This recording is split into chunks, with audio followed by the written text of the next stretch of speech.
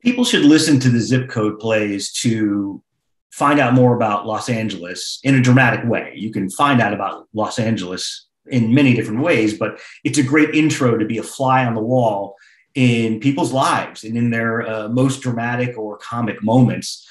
Not only, hear a compelling story and follow a journey of people, but at the same time, learn about a neighborhood. Hi, I'm Alex Goldberg, a playwright who wrote the Six Pianos of Miradero, which is part of the Zip Code Play series at Antaeus Theater Company. If you'd like to hear more, please listen to this conversation. So following the first season of the radio plays, and the theater company would have events, salons, where they would do a listening party, and then they'd have a panel and discuss the play and that sort of thing. And following the first panel, a woman named Arlene Vidor approached me via email, and she is one of the board members or trustees of the theater company, and she's also a Glendale historian. And she said, well, the theater's in Glendale. We'd love to have a Glendale story. And I knew right away, she's the perfect person to talk about it with. And so I said, you tell me some ideas, tell me some stories that are important to Glendale history, and I would be happy to dramatize it. And so for months, she and I went back and forth, and she had some ideas, and all of her ideas were very good story ideas. But some of them either didn't resonate with me or weren't my story to tell. The different stories are about different people, and I won't get into that, but like some stories aren't for me to be the playwright for. But this one about Leslie Brand, who was one of the city's founders, and what happens right after he passes away, it really hit me. And I said, I know how this story is going to work. I know how we can increase the dramatic stakes in the short format. And I know how we will, make it exciting. And I also understand these characters, and I feel for all of them, which is important when you write. You have to, put yourself in every character's shoes. So the Six Pianos of Miradero tells the story of Leslie Brand. He is one of the real life city founders of Glendale. The city existed, but it was basically a small farming community. He moved here, saw the potential, not just for the city and the beautiful area that he loved, but also the potential for him to get extremely stupid rich. And he did just that. He bought huge tracts of land. He brought commerce to Glendale, brought railway lines, brought water, brought electricity, and then started selling off his land into subdivisions, became enormously wealthy. And when he passed away, he wound up leaving most of his estate to the city of Glendale, most notably the Brand Library, which was his house at the time. It was called El Miradero. Huge house on a hill. If you haven't seen it, look it up and you'll recognize it. Anyone who lived in LA and knows Glendale sees it sitting on the hill. So it also learned in my research about him that he was a bigamist. He was married and then married a second time when he got a younger woman pregnant. So I guess in his mind, bigamy is less of a crime than having a bastard child. So he wound up marrying two women. And so this is a story about the reading of the will after he passes. And the people present at the will reading are the lawyer and his two wives, who discover each other's who they are early on in the story. It's always a joy working with Antaeus because they bring together such wonderful people. I had known Lisa Dring for about a year. I had actually met her during the pandemic, so I never met her in person, but I witnessed her do some script analysis of another script. I hired her to do some work on one of my scripts, and then this opportunity came up and said, I want her to direct because she is truly a captain.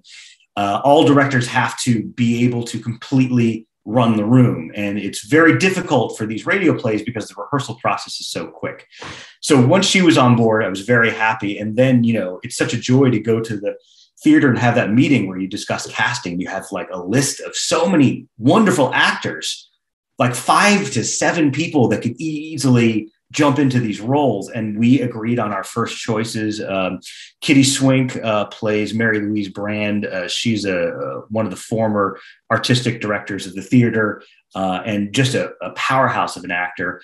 Peter James Smith is one of my favorite actors that I've ever watched, let alone worked with. He's been involved in and out with the theater company for years. He was on The West Wing. He was one of the staffers, so he was in 75 or 60 episodes of The West Wing. And Alex Hellquist rounds out our triangle of actors, and she is just a fearless person. And when I was writing the script, I actually had her in mind because there were some emotional twists that happened on a dime, and not many people could do that convincingly, and I knew she could. So having those three actors, having the director, just a great all-star team, and we were ready to go. What I would like audiences to take from this play is that with every empire that is built, with every great city or great buildings that rise up, it comes at the sacrifice of many people, and those people often go unrecognized. You will know, they always say history is written by the victors, and that is true. We have Brand Boulevard in Glendale, which he literally named after himself. That wasn't named in his honor. He named it that. And he's got this building named after him, and he did so much. But you don't hear about the people who sacrifice for that dream and for that vision. And I wanted to highlight a story about two women in his life who did just that. And they had to put aside maybe their dreams or ambitions so he could get his.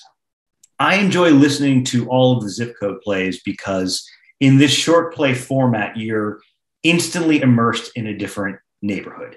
And when the audio is done well, and with Jeff Gardner, it always is, right away, you can tell a little bit where you are by what you're hearing. Are you hearing highways? Are you hearing ocean? Are you hearing, urban cityscape? And which urban cityscape are you hearing? There's so many different sounds of Los Angeles, just like there are so many different neighborhoods. So that's what I want to do, is be immersed right away into story about people that I don't know, but I want to get to know them. Theater companies like Antaeus are extremely important to the local artistic scene. Every city has theater companies, and they're the heart. Arts are the heart and soul of any city. And it's always the same when cities grow, is there's a vibrant arts community, and then it draws people in. People come in and they go to the theater, and they go to the restaurant next door. And so that restaurant benefits, and they go to a bar afterwards and that sort of thing. Theater not only employs people and creates great art, but it helps to foster community. LA is made up of, as we see in the Zip Code plays, dozens of small communities. And if you look not even too hard, you'll see that in most of these communities, there is a live performance scene, and support it. You don't have to go too far. You don't have to sit in traffic. Although I would say some of the, not all of them, but some of them, like Antaeus, are worth sitting in traffic for. Hi, I'm Alex Goldberg, and I'm a playwright. I wrote the Six Pianos of Miradero, which is part of the Zip Code Plays radio series at Antaeus Theater Company.